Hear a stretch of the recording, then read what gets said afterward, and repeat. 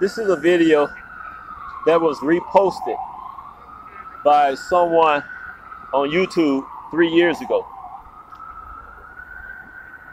Gustav Paulson, Gustafpaulson. And it says, David Givens, just another nigga wanted by the FBI. But at least it is the full video that I posted on YouTube.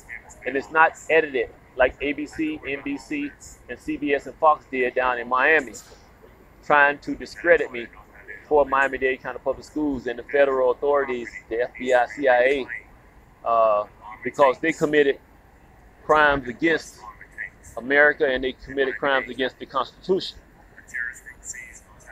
Now, I know the laws of America very well. I'm not a lawyer. There's this thing called common sense, and I do have a little education. So the federal authorities that CBS Channel 4, Maribel Rodriguez reported was investigating David Givens, they found out that David Givens is actually who David Givens say he is, the superior human being that will ever exist in this world, and it's not even close. That's why 2021, Corona COVID, David Givens is still lounging for life and not arrested, and never will be arrested.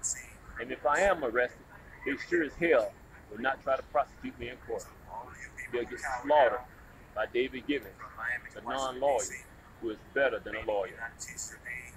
Much love, my beautiful girl down there in Miami, Florida.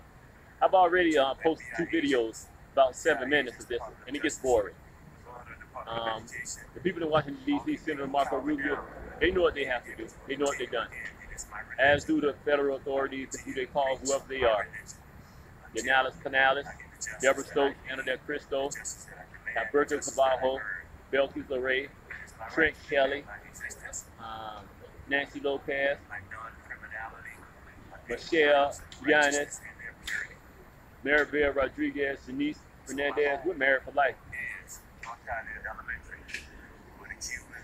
I don't want this video to be too long, but I'm gonna just show you the ignorance that I have to deal with. As it says, well, America, this is the end result of importing niggas and slaves. Then it says, you know it won't be long before some good old patriotic American put a bullet in this fucker's head and drag behind a truck or hang from a tree and set on fire.